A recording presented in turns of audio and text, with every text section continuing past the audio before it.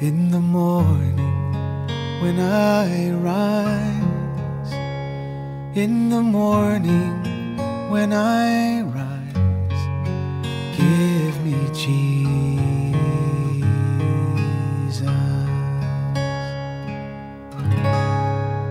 Give me Jesus. Give me Jesus.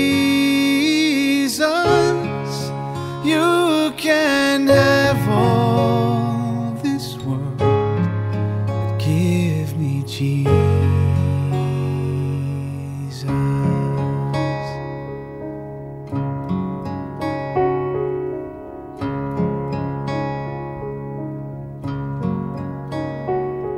And when I am alone, oh, and when I am alone, and when I am alone, give me Jesus.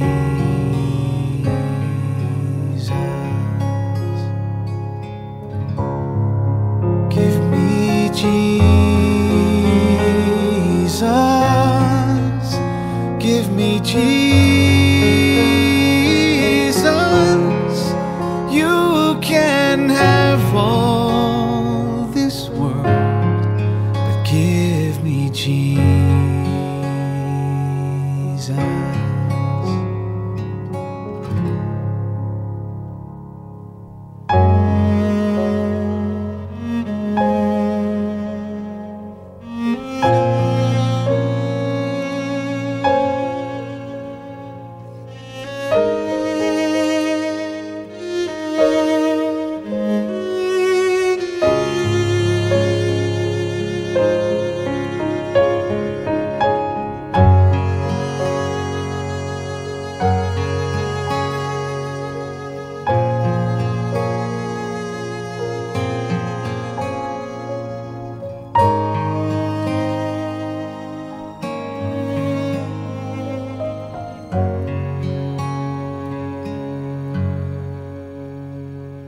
And when I come to die, oh, and when I come to die, and when I come to die, give me Jesus.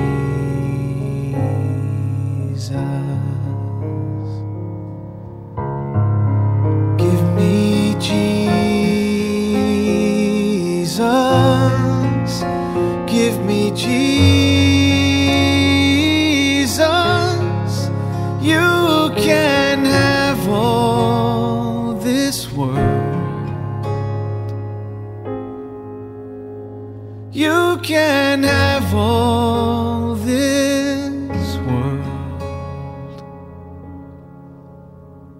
You can have all this world, but give me Jesus.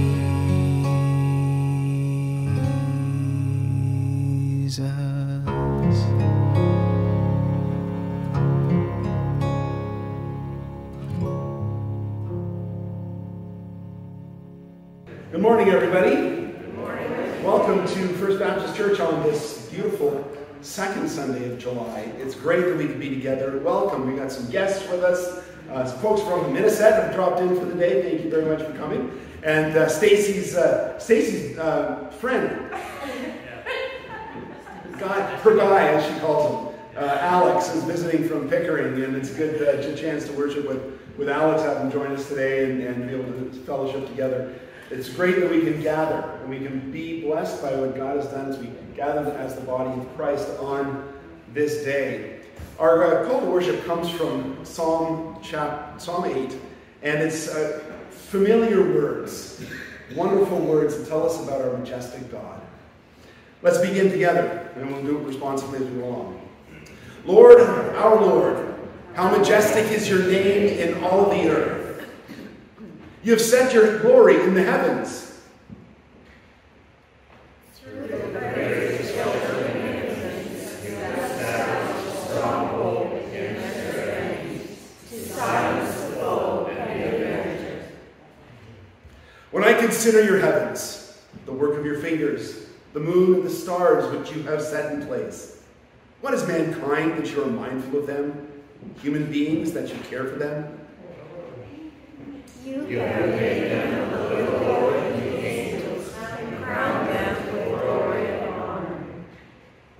You made them rulers over the works of your hands. You put everything under their feet. All flocks and herds, All the animals of the wild.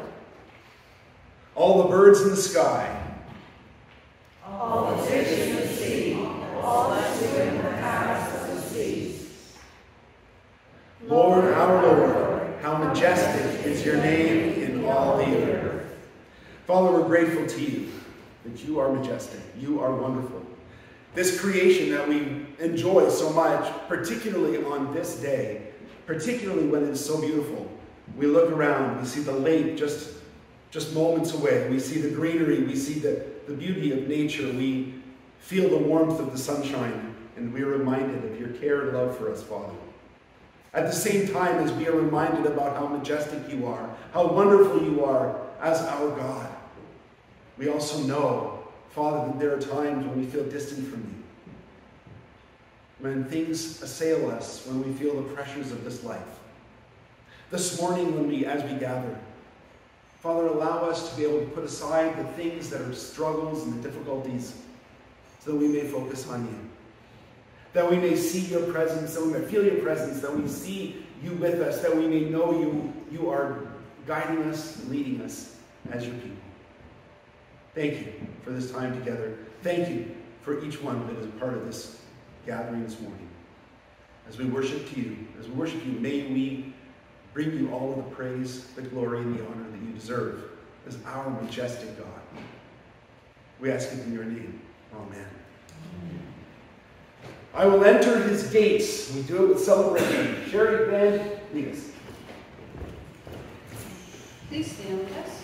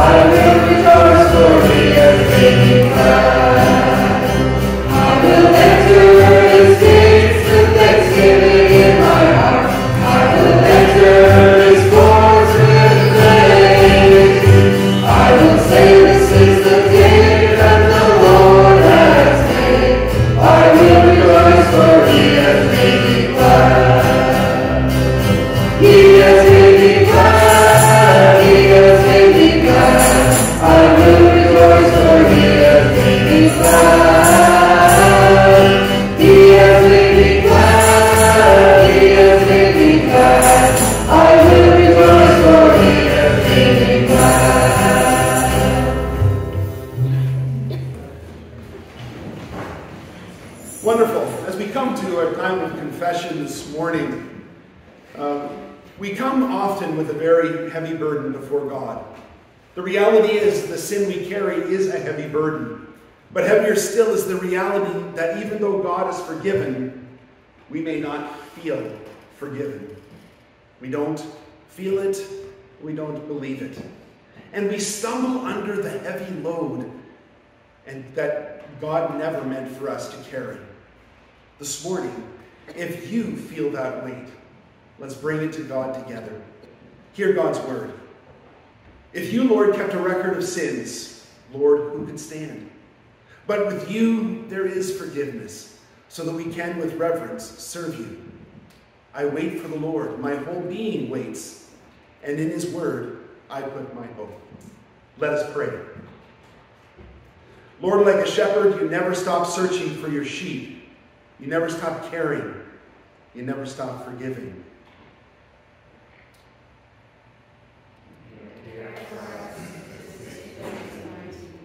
Before we recognize we need your grace, in love, Jesus gave his life for our forgiveness.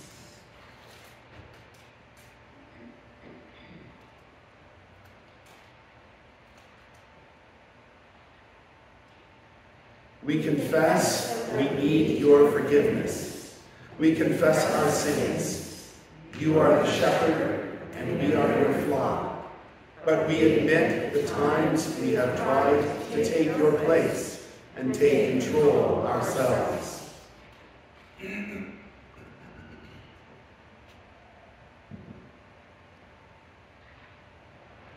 We admit that we have not always trusted your good news to be good for us.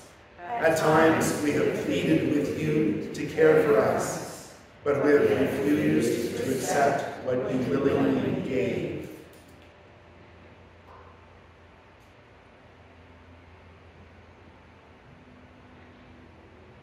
We admit that we have held ourselves back from caring for others, and we have ignored the needs of others. Our own selfishness has caused us from experiencing your grace and showing it fully to others.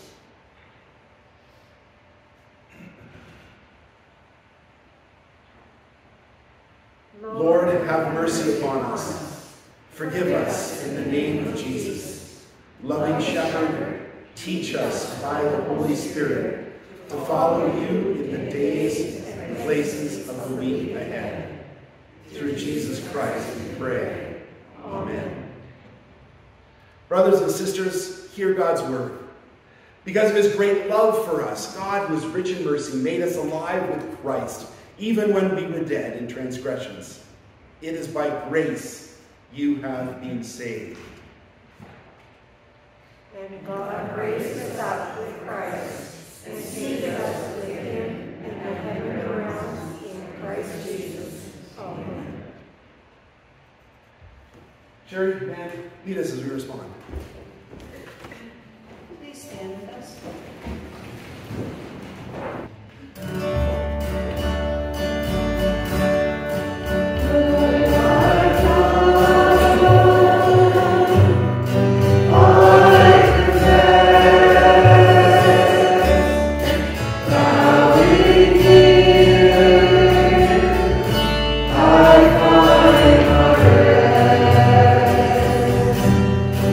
We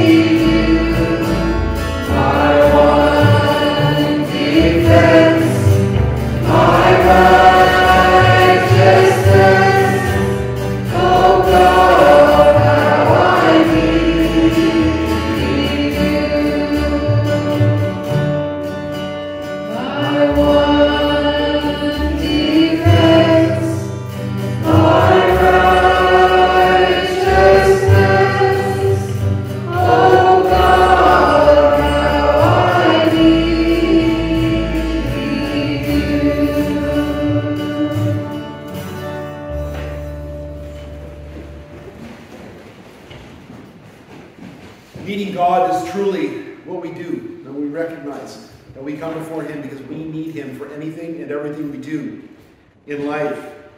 We're going to read from our Bible readings from 1 Timothy chapter 5, verses 6, I should say, verse 1 to the end of verse 10. And we're going to be focusing on verses 2, a little bit past 2 and to the end of verse 10, but we're going to read the whole thing together here. Starting in verse 1, follow along if you have your Bibles with you, or you can follow along on the screen. All who are under the yoke of slavery should consider their masters worthy of full respect, so that God's name and our teaching may not be slandered. Those who have believing masters are not to show less respect for them because they are brothers. Instead, they are to serve them even better, because those who benefit from their service are believers and dear to them. These are the things you are to teach and urge on them. If anyone teaches false doctrine and does not agree to the sound instructions of our Lord Jesus Christ and to godly teaching, he is conceited and understands nothing. He has an unhealthy interest in controversies and arguments that results in envy, quarreling, malicious talk, evil suspicions, and constant friction between men of corrupt minds, who have been robbed of the truth and who think that godliness is a means to financial gain. But godliness with contentment is great gain. For we brought nothing into the world, and we can take nothing out of it. But if we have food and clothing, we will be content with that. People who want to get rich fall into temptation and a trap, and many foolish and harmful desires that plunge men into ruin and destruction. For the love of money is a root of all kinds of evil. Some people eager for money have wandered from the faith and have pierced themselves with many griefs. May God bless this, His word, to our hearts. We've been spending some time over these last few weeks, and will continue for the remainder of our summer, looking at what it means to be a disciple and to disciple others. And this passage is one that sticks out for a number of reasons. The first reason that I want to think about in this particular passage is the fact that what we're hearing is an older man by the name of Paul, who wrote the epistle to 1 Timothy, as he mentors and leads a younger pastor, Timothy. And so that's the first thing I want us to think about this morning. But before we get to that point, how many of you know or are familiar with a guy by the name of Wayne Gretzky? Anybody familiar with him? Oh, yes. That guy? You know? Maybe you've heard about him before? Yeah, maybe you've heard about him. Well, I mean, let's face it, at this point in history, Wayne Gretzky has been or was the greatest hockey player to ever lace on skates. The kinds of records that he has broken have been phenomenal. At the end of his career, he had tallied over 100 points in 16 seasons of professional hockey. And 13 of those were consecutive. 14 consecutive seasons with over 100 points. Incredible, the kind of guy he was.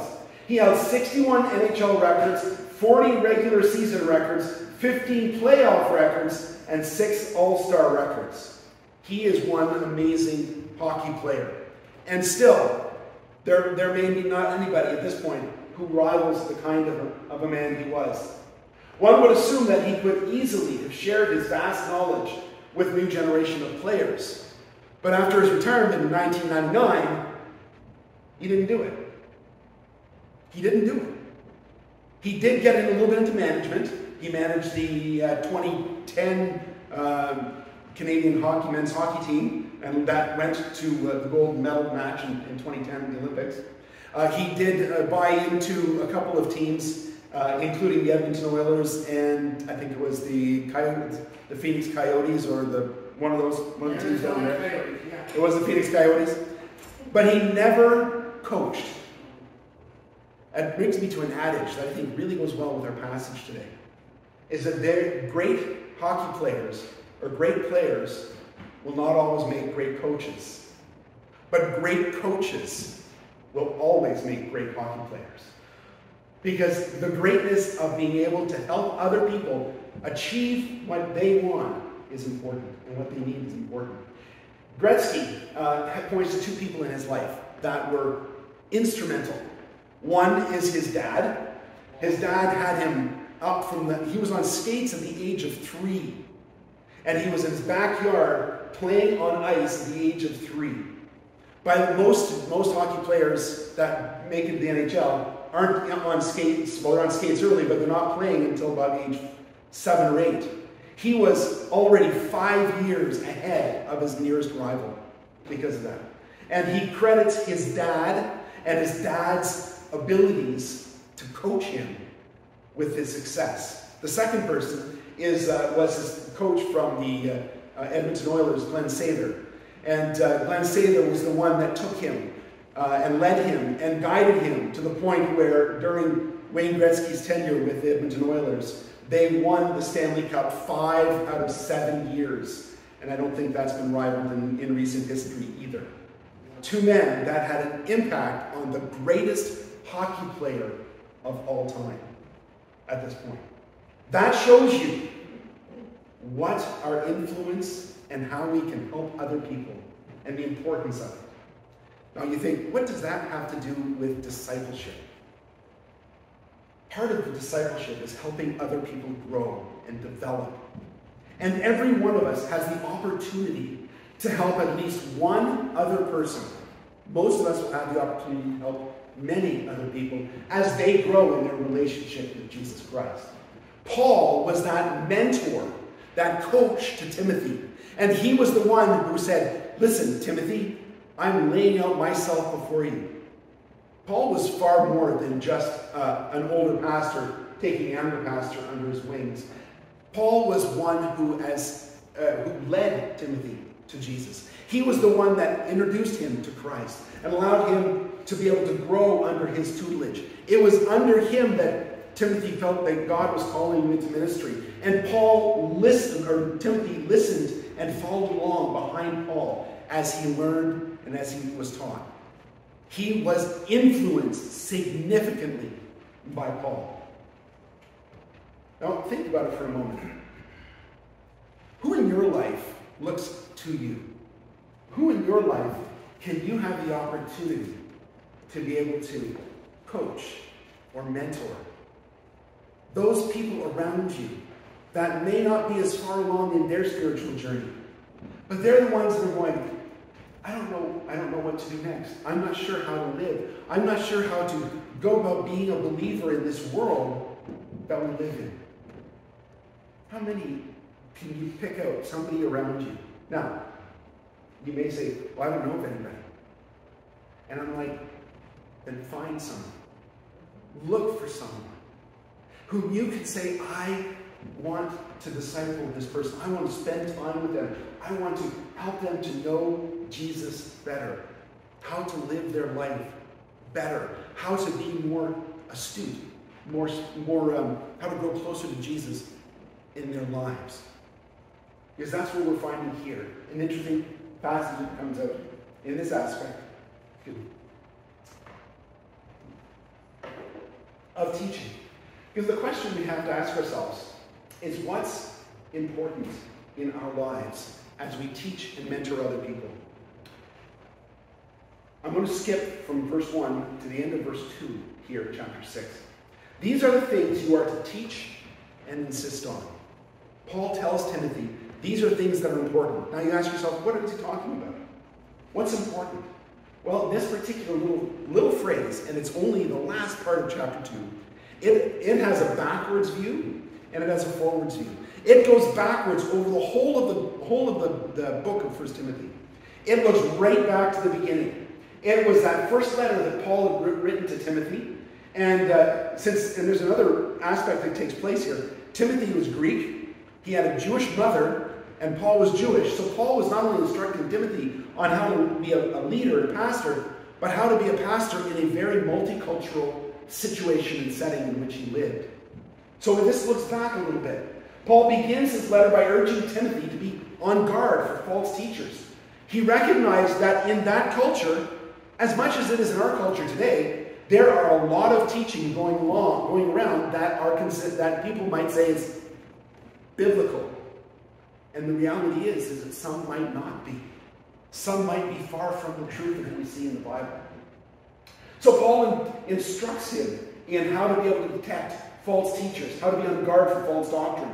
He also instructs Timothy on worship in chapter 2. He then moves on to developing mature leaders in chapter 3. He spends time in chapter 4 talking about relationships, about warning more on teachers, but how to have relationships between parents and children, slaves and elders, and all of those different aspects. So he's looking back and he says, this is what I taught you. And then he gets to this particular thing. He says, instruct wisely, teach proper things. But it connects also to the future. Because these next few verses talk very significantly about what it means to be living in a culture where there's a lot of different opinions, a lot of different views of what God wants to do in a person's life, or how God wants to act in our culture. And Paul says to Timothy, instruct wisely, do it properly. He says here, these are the things you are to teach and insist on. So Paul is addressing specifically in these next couple of verses the aspect of false teachings and the aspect of the seriousness of false teachings that have entered into the church. Paul can reflect back over to Ephesians chapter 4, where it also talks about false teachers and the importance of being aware and wary of people whose teachings may not be correct. Well, the reality is that's not much different than today. It's happening now. In verses 3 and following, he begins it. He says, if anyone teaches others otherwise and does not agree, to the sound instruction of our Lord Jesus Christ and godly teaching, they are conceited and understand nothing. You see, the reality is it could be any one of us. When Paul uses that little word, anyone, he literally is meaning it could be any person who is capable of teaching the wrong thing. And Paul's drawing this idea between those who teach the wrong thing and those who teach the right thing. Now, he had spent 5 previous chapters teaching the right things. And now he says, here's what you look for to people who are teaching the wrong thing. Here are the things that we've got to watch out for as believers as we seek to mentor and disciple other people that we need to watch out for in our lives and we need to watch out for in other people's lives around us. Because it's very easy for anyone to get caught up in teaching things that aren't correct or aren't right. So there's 3 different ways that we can tell if we're off base. The first thing is that Paul tells Timothy is basically, look at what I've taught you. Listen to the words that I've taught you. Now, as Christians today, that puts a lot of responsibility on us, doesn't it? We need to know what God says. We need to know what Jesus says. We need to know the basic understandings of what is written in here. Now, most of you are going to say, but I haven't gone to seminary or Bible college. I don't know much of what's in there. How much time do we spend reading it? One of the problems that we have in our 20th century, 21st century church is biblical illiteracy. People don't even open their Bibles. Now, I'm not talking just about the book. I'm also talking about anything electronic. We have the opportunity, I've mentioned this before. We have one of the most absolute phenomenal opportunities of reading God's Word in a variety of different things, absolutely free. We don't have to worry about going to a bookstore and buying another Bible if we don't have one.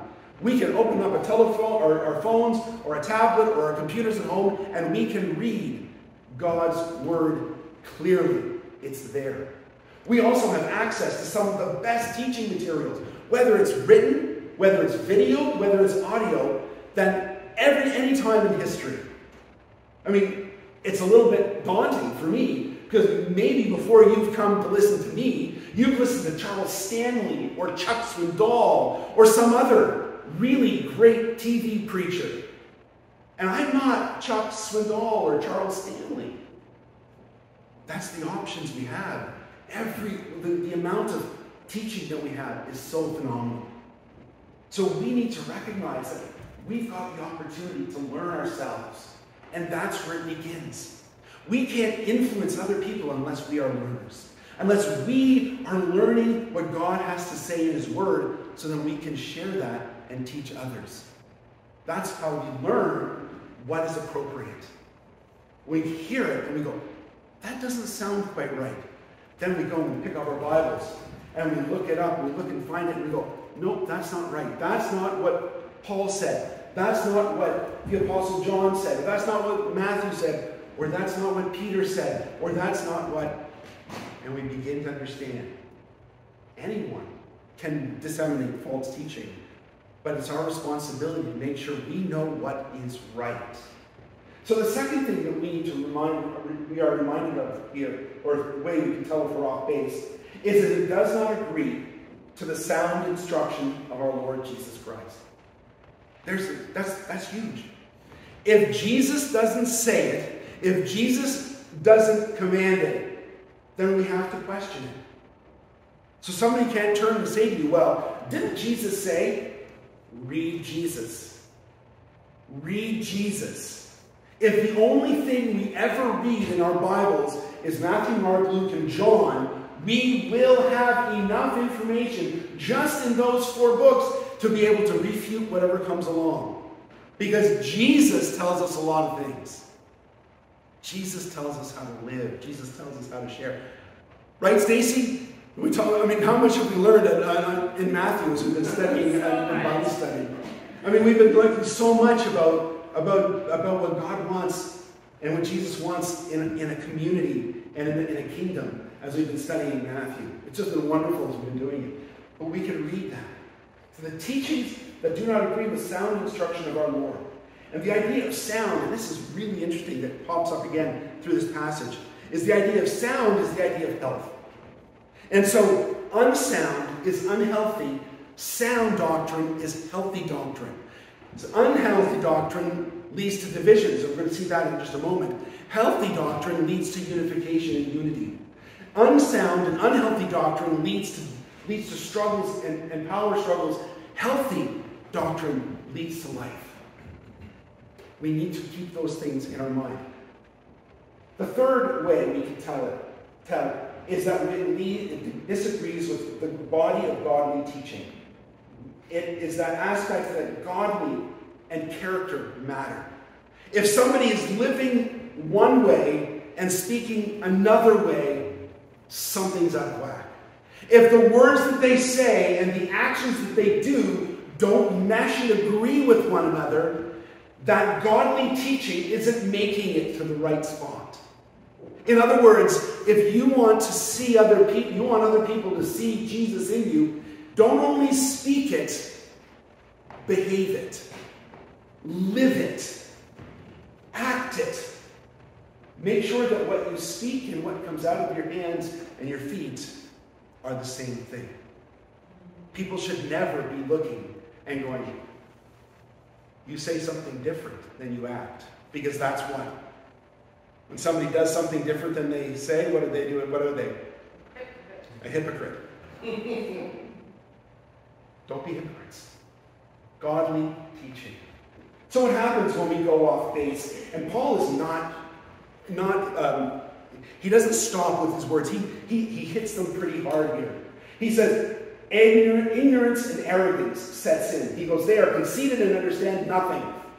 One of the commentators that I read was saying, they are pompous ignoramuses. I mean, that's the idea. They are pompous and they're ignorant. They really think they know a lot. They use a lot of big words and flowery speech, but they really know nothing. They're arrogant and their ignorance is showing. There's also an unhealthy focus on being right. An unhealthy focus on being right. I've got to be right. I've got to point out the latest and last little jot and tittle. Well, that's not what this said. And this word and this means, and that over here means, and we got to watch out for it. If we insist on being right, we have to watch out for it.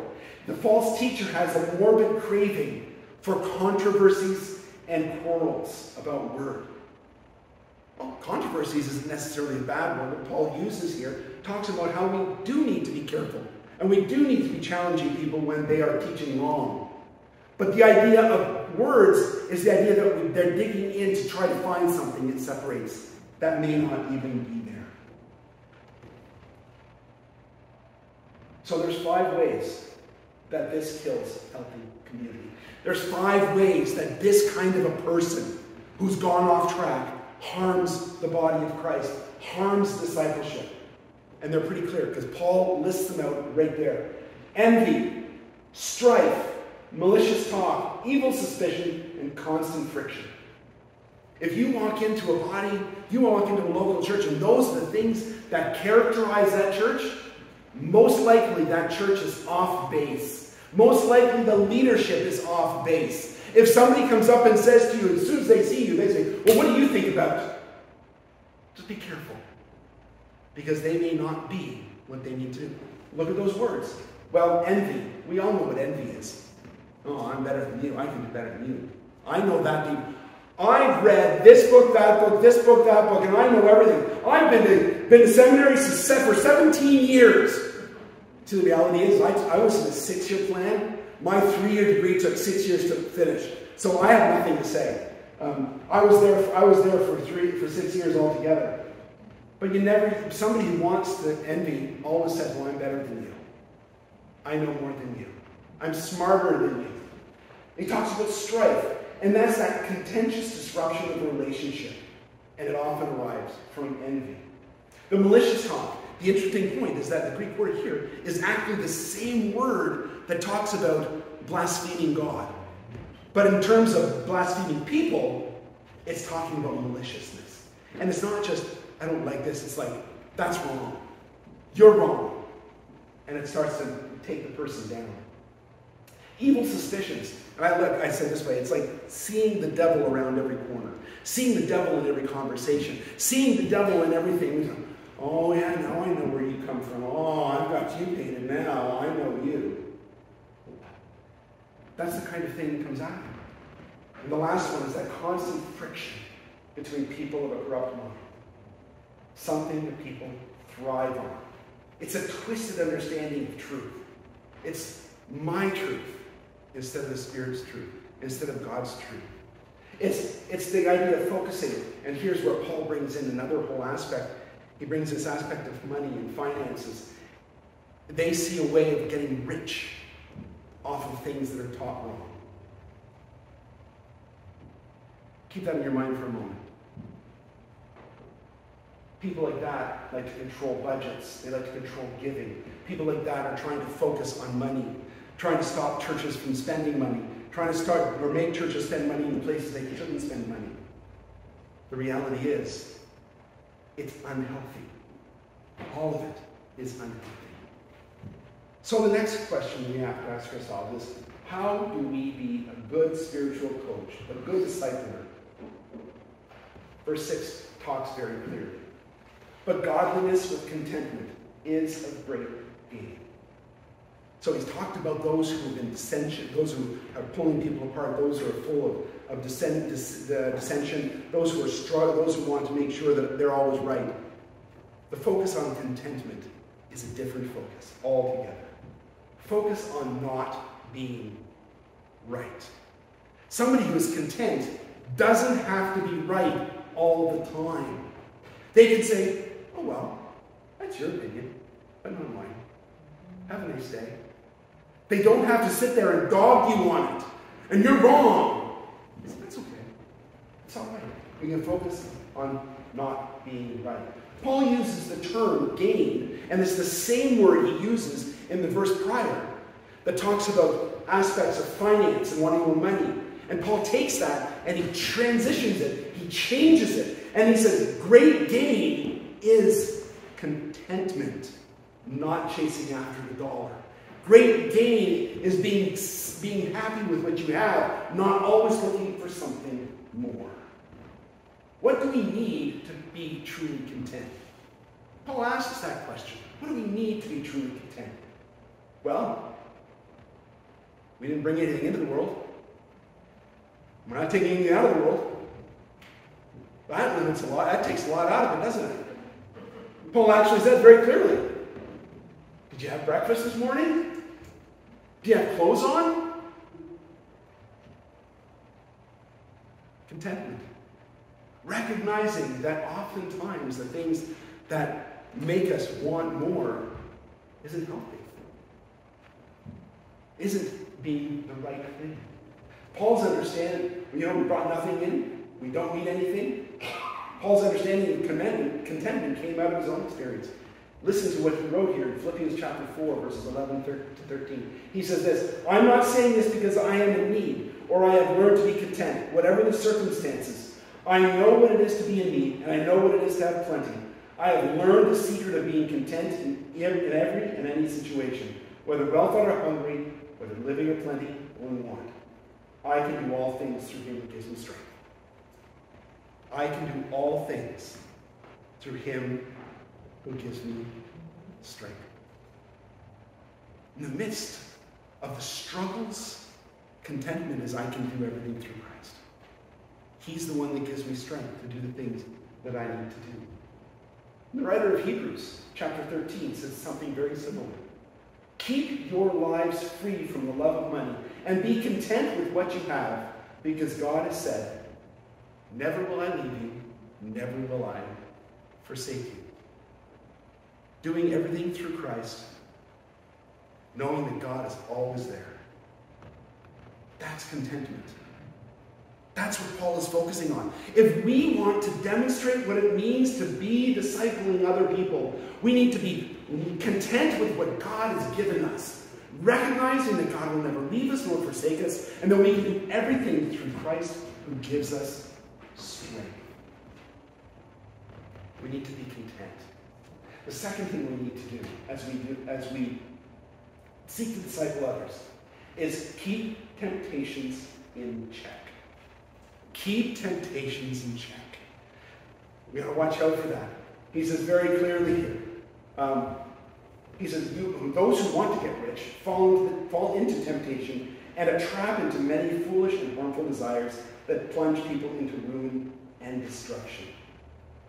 Remember this, that Jesus was tempted in every which way that we are, yet was without sin. He faced those struggles. He understood what it was like to deal with people around him that were nitpicky. He knew what it was like when people walked away from him. He knew what it was like when even his closest of friends turned their back on him as he hung on that cross. He understands all of the things that we face as human beings in this world, yet he chose not to sin. He chose not to sin. While Paul uses financial terms here, Paul talks about greed, but he also I think we can also substitute some other things in there, and they're all related. Things like power, authority. Those are things that people clamor for. They may not want money, but they want to know that they're the one in control. They're the one that you have to come and ask for. They're the one. But watch out for those as well. Keep temptations in check. And the last thing that we can do is avoid the trap of foolish and harmful desires. Greed is part of that. In the aspect of money, greed is there. Wanting to get rich. Verse 9 and 10 point not that wealth is wrong. It doesn't say that money is wrong. It doesn't say that having money is wrong. It says that the love of money is the root of many kinds of evil. And it's not that the love of money is the root of evil. It's the root of many kinds of evil. It's the idea that when you put greed first, when money becomes the thing that's important, when power becomes the thing that's important, when being right becomes the thing that's important, when striving more for your own gain becomes the thing that's important, everything else gets screwed up. Everything else gets thrown out the window. Because we've forgotten the most important aspect, which was focusing on contentment. Focusing on contentment. There are three phrases here that make this clear. He says people want to get rich. There's a love of money, the root of all kinds of evil, and people are eager for money. Eager. It's talking about the intensity that's behind this. If we focused on being content with the same intensity that some people focus on riches, some people focus on power, some people focus on authority, if we focus that same intensity on being content, what difference might our lives look like? How different might we influence those around us? How might we make a difference as we teach and encourage those who are farther behind us in their spiritual journey? If we spend time focusing on contentment. You see, the discipleship journey, it's loving. Talked about that a few weeks ago. It's following the example. But it is also mentoring and teaching. We do that with contentment. God, you've got this, and I trust you. Let's pray together. Father, thank you so much for our time. Thank you so much for studying your word here that Paul wrote so many years ago. Thank you that you long to teach us something today. Father, I pray that as we have dug into your word today, that you have spoken your word to us. Despite my word or my words, speak to us. Thank you, Father, for it. Father, may we seek contentment. May we follow the example of Paul, Jesus, and Timothy as we long to be people that influence and mentor others and coach others for you. Thank you, Jesus, for guiding us and leading us. In Jesus' name we pray. Amen. It's a choice we make to follow Jesus. The band comes now. Let's keep that in mind, that we make a choice to say, I have decided to follow him, and all that that means. Sharon, band.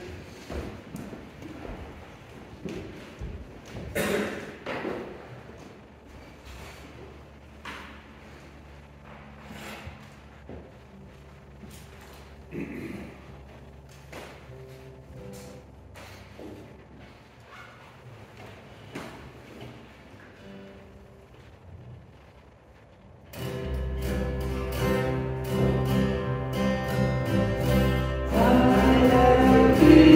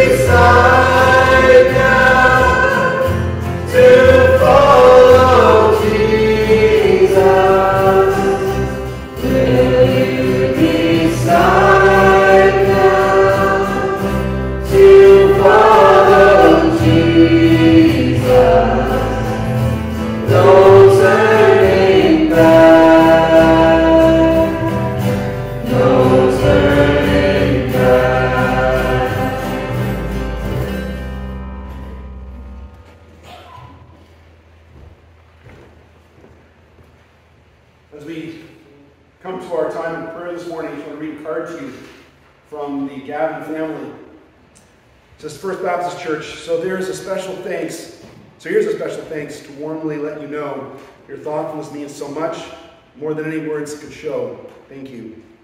The cards sent to Mom, Lois, for all the special occasions were always a warm welcome and appreciated by her. They always cheered her up. Thank you for doing that. She also looked forward to her visits with Pastor Rod and Deacon Candale. Thank you also for the plant dropped off at the house. Janice and family. A chance there we've had to influence a family and a generation for Jesus. As we come to prayer this morning, what things can we pray about? Family prayer, what can we pray about? What things can we praise God for today? Stacy. I'm going to pray for Lance. I heard he moved. Lance. Lance? Mm-hmm. Yeah, I heard he moved. I just pray that he's okay. I'll have to ask somebody about it. I know somebody can give me some, maybe he'll give me some information on that. I'll have to ask him. Okay, we'll pray for that, definitely. And as we all need to continue to remember the homeless and those that are on the margins, because there are an awful lot, and that's getting larger. As the cost of living goes up, as the cost of everything is rising, people who are right on that threshold of being able to afford to live in a home may not be able to. There may be more people living on the streets come fall, so let's keep that in mind as we do that, as we pray. Other things we can pray for this morning. Let's keep our brothers and sisters up at Salvation Army in prayer. Their new lieutenants start today, so it's their first Sunday at Suncoast Citadel, so we'll pray for the Ludlow family. I'm not sure where they're coming from, I don't remember exactly, but we look forward to having to know them a little bit more over the next number of years as they minister here in Goderich, so it's a real privilege to be able to do this. We'll keep our friends at Salvation Army in our prayers as well. Pray for Sean. Yes. A tough week for Sean, so we'll pray for him as he's struggling with a few things. Other things we can pray for, praise God for today. Stacy, got more. We got more here, is it? We can keep praying for our sisters and volunteers. Been through a lot of that well, but God can improve her for healing, so we pray that we continue to get. Absolutely. That's B, right? Yes. We'll pray for B. He's been through a lot, but continued healing. God has healed. That means God has done work. God has been healing. And we continue to heal. Excellent. We'll definitely pray for you, B. Pray for Bob. Mm-hmm. Bob had a little bit of an infection this week after his procedure last week, but he's feeling better. He was enough for him to play us a game of mini putt up at Point Farms Market last night. So, what's that? And he won. So I couldn't remember whether he won or not, but he did win. So it was good. He was feeling well enough for that. So definitely continue to pray for Bob. Other things we can pray for. I'd just like to praise God for the summer, beautiful weather, bringing all these people to Goderich, and things are opening up. There's lots of music and lots of going on that we used to have, and it's just great. Being down at the lake. Oh, so I was down at the Piping Down the Sun on Friday night. And I loved it. I always enjoy it, listening to the pipes, because the last one they played was Amazing Grace. They start off with a soul piper, and then as they bring the elements in, it just, every time I hear it, it always makes the hair on my arms stand up. Amen. And I have tears coming down my cheeks, just the beauty of listening to the pipers pipe playing Amazing Grace. Oh, it was beautiful. So we're grateful for that. Thanks, Jan. Let's come before God, shall we? Father, we're grateful to you because you are a good God. We live in a beautiful location. We thank you for that. We thank you for a lake just down the street. We thank you for beautiful rolling hills. We thank you for wonderful people in our community. We thank you for a community that we're a part of. Thank you for this place that you have placed us. Thank you for being able to go mini golfing or go to see a play or go down and watch pipers. These are all wonderful, good things you've given to us. And Father, you long to give us good things. We should never sit there and go, oh, I don't like it. because you've given us blessings and blessings. Family, friends, homes, health. And we thank you for all of those. We are grateful to you, Father. Grateful for the things that you give to us, things that come right from your hand. Father, as we think and we pray today, there are some people that are on our minds. Father, we do pray for Lance, and we pray for the others that are homeless. We pray, Father, for those that are just on that cusp of perhaps being homeless, relying on food banks, relying on the help of others, but not quite there yet. Father, we pray that you would help, that we would be able to be a community and a neighborhood and people that see those around us that are struggling and help them. May we do so as a church. May we support those ministries in town that help those. Father, we pray for Lance. We do pray that, we hope that he's got himself a new place, a place that he can call home. And there are many others who are also struggling in that same way. And we pray, Father, that we would help those folks to find those spots that are needed. Father, we also want to pray for our friends at the Salvation Army, a key ministry here in town, Father, to help many who are on the margins. We pray for them as they welcome their new pastoral couple. We pray that you would be with them as they build together new relationships and friendships over these next months, weeks, and years. Father, we thank you for the times that the Kerr family was here, and we wish them and bless them, Father, as they head off, as they're now in Saskatoon. And we ask, Father, that you would continue to build the relationships between our churches here in this community. For it's as the body of Christ working together, we're able to touch the lives of many. Father, we also want to pray for Sean as he has had a tough week and a couple of difficult things came his way. We pray that you be with him, give him your grace and your strength, Father. May he always be reminded that you know what he's going through and you are with him. Those are the powerful aspects of our discipleship, is knowing and remembering that you will never leave us nor forsake us. And Father, we also want to pray for Bob, and we thank you, Father, for helping him as he dealt with some infection this week. Thank you for caring for him. Thank you for giving him the strength that he needs each day to keep going as he faces some of the issues that he does with his health. We pray for Bee too, Father. We ask that you would be with her, Father. You have worked in her, you have encouraged her, you have strengthened her, you have healed her, and you're restoring her. And we pray that you continue to do that for her. May she know your presence in a very special way.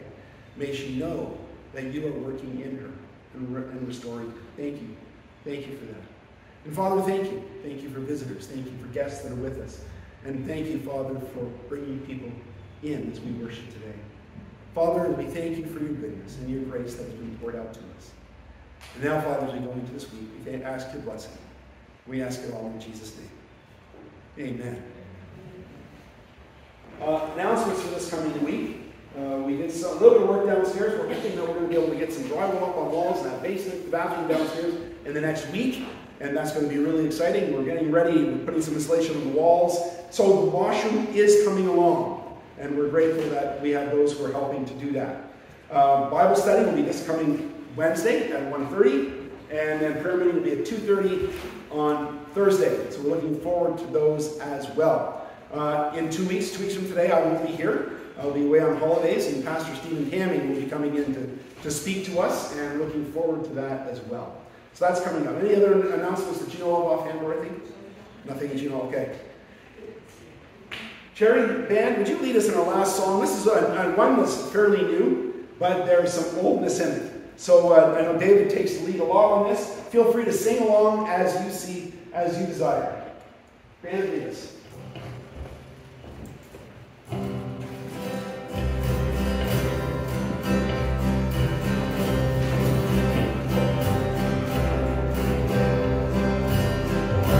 You'll make everything new.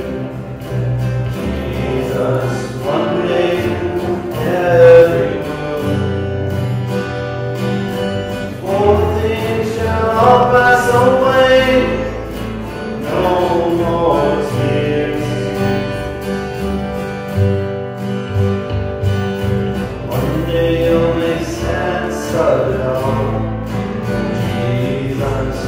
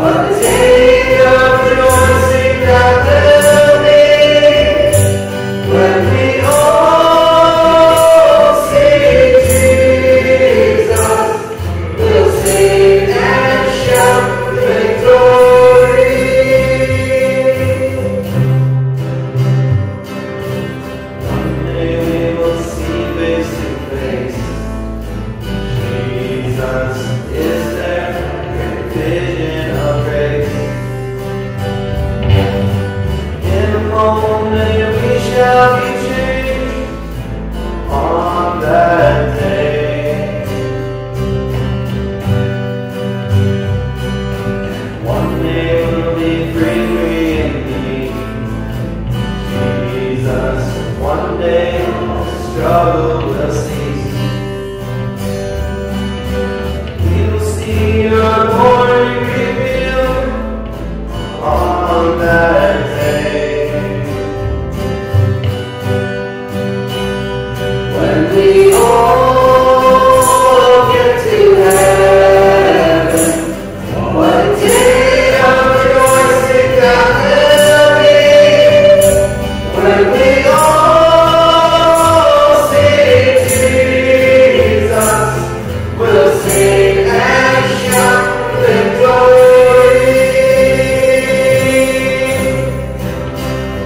When we all get to heaven, what a day of rejoicing that will be. When we all see Jesus, we'll sing and shout victory. Yes, one day we will see face to face. Jesus is there, vision of grace. In a moment we shall be changed. Yes, in a moment we shall be changed. In a moment we shall be changed. On that day,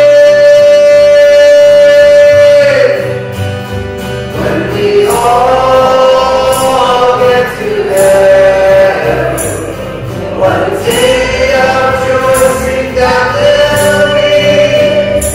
When we all see Jesus, we'll sing and shout victory.